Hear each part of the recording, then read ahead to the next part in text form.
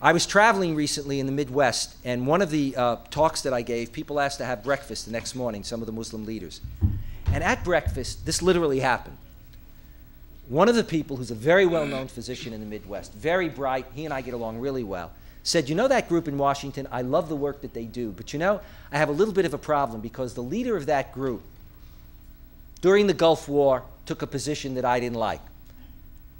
I said, there are an awful lot of other Muslims that wanted to see another position. He said, okay, he said, but there was one other thing. We had a conversation once, and his interpretation of one of the hadith of the Prophet, I had a problem with. And so I looked at him and I said, how many hadith are there? Have you ever looked at hadith criticism and interpretation of hadith? It's like looking at tafsir of the Quran. There's more than one interpretation. How is any single Muslim going to please you on everything that goes on? And so part of the challenge, as you know, the challenge of Islam to Islam is the challenge to Christians. It's the challenge of recognizing diversity within the community, that the unity of Islam includes a diversity. In Islamic law, we call it ikhtilaf, the differences that exist among the madahib, among the law schools. The ability to accept diversity, the ability to tolerate diversity, not only diversity from religion to religion, but within religion, is the only thing that can make the community strong. If you don't tolerate diversity, then there's no debate, there's no discussion. And then you have an experience that I've had, both within Christianity and Islam, and now I will end. This is what I call the Christian, the radical Christian and radical Muslim alternative. Years ago, I went out to lunch with a young man who was studying at a major university who was a born-again Christian. And after lunch, he said, you know, I really enjoyed this. Can we have lunch again? I said, sure. I said, if you don't mind having lunch with somebody that you know is going to hell. And he looked at me. And I said, well, you do believe I'm going to hell, don't you?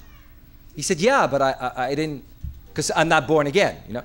I said, and you believe your parents are going to hell. They're good Lutherans, they raised you, they're good Christians, etc., but they're not born again the way, and you love your, he said, yeah, I love my parents, but they're going to hell too unless they're born again. I said, gee, I read the New Testament, and boy, that's an interesting interpretation of Christianity, okay? Second experience, I was asked to keynote a conference in a major, I was asked to I decided not to name the country. I was asked to keynote, because of my friends there, I was asked to keynote a major Muslim conference, let me just say that, overseas, a major Muslim conference. And so I keynoted the conference. And after it, a very well-known young alim got up, who's a very, very interesting guy. And he got up and he praised me, he said the speech was wonderful, but watch what was happening. The speech was wonderful, and Professor Esposito, what can we say about you? I mean, you spent 20 or 30 years explaining Islam. You've written these books. Just wonderful. I kept thinking, I wish my mother were here. And then the punchline came. He said, and we love it, despite the fact that you're a kuffar and we know you're going to go to hell. We hope you will continue to do this for us. And the audience, half of them laughed and the other half looked very nervous. And he was speaking. He knew his audience, and he was deliberately driving it home to a conservative wing. And he kept going on, and he said, come on now, we have to be honest with Professor Esposito. We like him, we'll invite him back again, but we've got to tell him what we exactly think. Well, I will end by saying this. It's not just a question of Muslim to Christian. The danger that I see at times is that those who call for Islamization, some have created a process that I call kafirization. In their enthusiasm to talk about more Islam, if any Muslim disagrees with them, they're kuffar, they're kafirs. That stifles the kind of free discussion and dissent. And so you have the irony. Those who would complain that they cannot discuss their religion in many Muslim countries without certain regimes coming down on them, when they're in an open society, are ready to silence other Muslims who don't speak the way they want to hear them speak. And it seems to me that the challenge in terms of Muslim-Christian understanding in the 21st century is that both Christians and Muslims have to allow for the kind of open discussion and diversity, but the communities have to do it. And what does that mean? It just doesn't mean pluralism and tolerance. It means tolerance as respect, not tolerance as I tolerate you. Because tolerance as I tolerate you can mean tolerance as I have absolutely no respect for you, but I won't kill you. I mean, I'll just allow you to.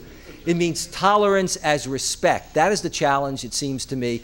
That is the foundation stone for where we need to go. We have to realize that we are a community that believe in the same God, and that we are a community that has an obligation Because it is that God, for example, in the Quran that said, I could have created you as one nation, but I chose to create you as many. It is that God that talks about people of the book. And that should be the theological basis for the kind of vision and for the kind of movement that I think we're all challenged to engage in the 21st century. Thank you.